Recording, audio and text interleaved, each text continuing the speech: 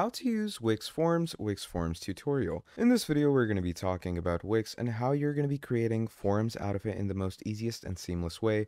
Now, many of you business owners out there might need forms for leads and people to sign up with your offers or websites, and that's what we're going to be doing today. We're going to be creating greatly designed forms, and they're going to be working fast and seamlessly. So to start things off, we're going to come over to wix.com. And over here, we're going to click on Get Started. Now, the Wix sign up process is really simple. Once you click on Get Started, it's going to ask you for your email. So we're simply going to add our email over here.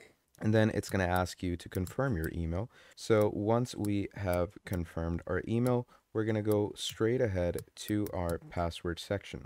Now, in the password section, what you're going to want to do, you are going to want to go and add a password that is strong and seamless and make sure to remember it correctly. So here, we're going to add our password. And once the password is in, you're simply going to click on sign up. Now, I'm using a temp email for myself, but if you want to use Google or Facebook, that's also dependent on you and you can use it straight away. Now, once we've gone through with that, we're going to click on sign up. And once we click on sign up, it takes us to the onboarding. So here it asks, who are you creating a website for? Obviously, it could be for a client or yourself. I'm going to go with myself right now. Once we go with myself, it's going to bring us here. Now, this is the AI section of Wix, where it actually asks us to chat with AI, and whatever prompts we give AI, it's going to bring it to life through the website. So I'm going to go with setup without chat right now because I just want to go ahead and create a form for myself. Now it says, what type of website do you want to create? So a form could consist in an online store, portfolio, blog, consultant, tech company, whatever there is. So I'm going to go with tech company. And once we go with tech company, we're going to click on continue. Now, as we click on continue, it starts preparing our dashboard. Now, once we prepare our dashboard, it's going to load us in, and it might ask you to add in widgets and add in different elements for your store, depending on whatever template you've chosen. So once we have come to the main dashboard section, what you're going to want to do over here is you're going to start setting up your store to create good forms. So for this, what we are going to want to do is we're going to go over to the customer and leads section. Now in the customer and leads section, we're going to see forms and submissions right here. So we're going to click on forms and submissions. And as you click on forms and submissions, it's going to bring you over here. Now here, you could either create a form through the templates that it gives you over here, or you could create a totally new form. So I'm going to go to create new. Okay. And we're going to click on create form. Now it could be a standalone form where a form could be created directly through a link and you could share it anywhere. Or it could be a website form where you can create a form in the editor that will appear on your website. All right, so I'm going to create a standalone form first, and then we're going to create a website form to see the difference in them. So once we go to the standalone form, you could either create a form totally from scratch and add your things into it, or you can create a form from the templates that they give you. So it could be a contact form, feedback, application, client info, whatever you'd require. So let's say I want a feedback or contact form. So I'm going to go over here and click on Get Started. Now, once we click on Get Started, it's going to bring us to the contact information section. So here you're going to want to fill in your details. Okay. So the form title, obviously, let's keep it contact information. Form description, you could add, please fill in the correct details. Okay. Now, once we write this, here you have first name in this section. So you could ask first name, last name, email, phone, address. Now, these are obvious things that they've added as a widget, but if you want to add a new field to your form, you could add it through this section. So let's say I want to add a number form. Okay. And I'm going to bring it right over here, and I'm simply going to place it right under the phone section. Now in the number, you could ask, what is your age? So you could ask the person's age, then enter a number, could be the placeholder, and the format could either be decimal or whole numbers. I'm going to keep it whole numbers because that's what age is in. And you could either keep it on required. So if a person doesn't fill this in and wants to submit the form, it won't do it for them.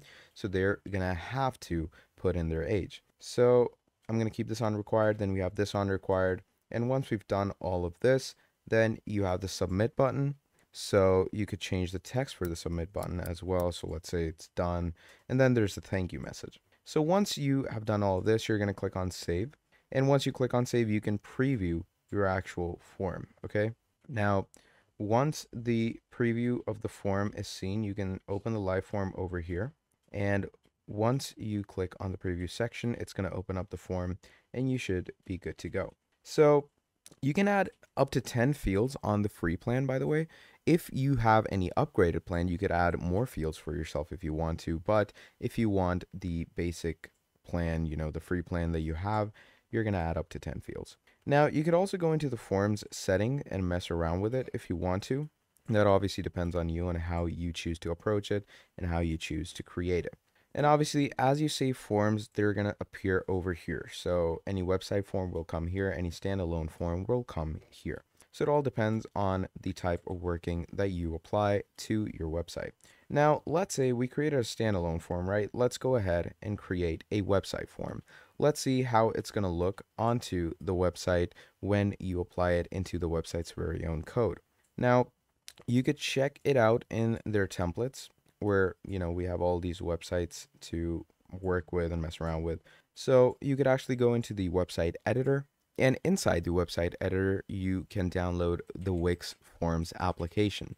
Now, the Wix Forms application is a totally free application that Wix gives you by itself. And what you can do is you can use that application to actually create forms for your website and embed it into your website code.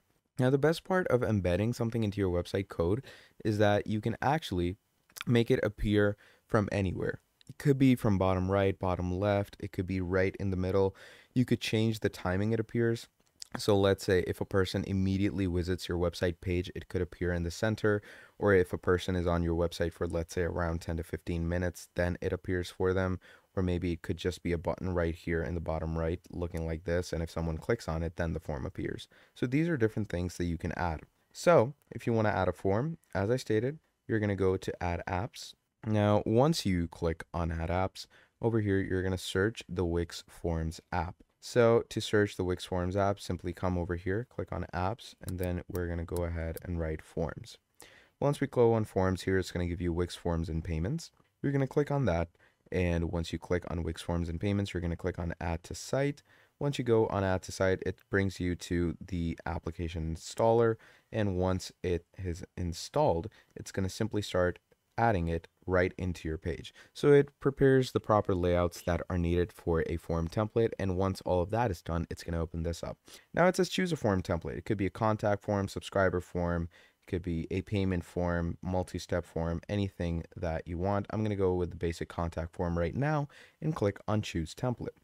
Now, once you choose this template, it's going to open up the contact form right over here, and you can place it anywhere you want on your page. Obviously, it depends on you. So let's say I want it over here, right in the center. So I'm going to bring it right over here. Now, once it's over here, a person could add all of their settings and capabilities into this form. Now, the best part is that you could actually change the elements in your form. You could add new fields, you could add new descriptions, whatever you'd require can be added into this layout. You can also change the different colors and change the different textings in the form. You could give it a new look if you want to. Okay, it all depends on you. So let's say I want to change the color of this field. So I'm going to click on Design. Now, once you click on Design, you could actually customize the design's color. So fill color and opacity. Let's say I want to go with a greener color over here. I'm going to click on Submit and look at that. So just like this, you could design your form according to yourself as well. So just like this, you could create forms for yourself on Wix in the easiest and most simplest way. Now, if you enjoyed this video, please do make sure to drop down a like and subscribe to the channel. And if you want to see more videos like this in the future, let me know down in the comments below and I'll be making a whole lot more for you. Till then, that is all from me and I will be seeing all of you in the next video. Have a great day. Goodbye.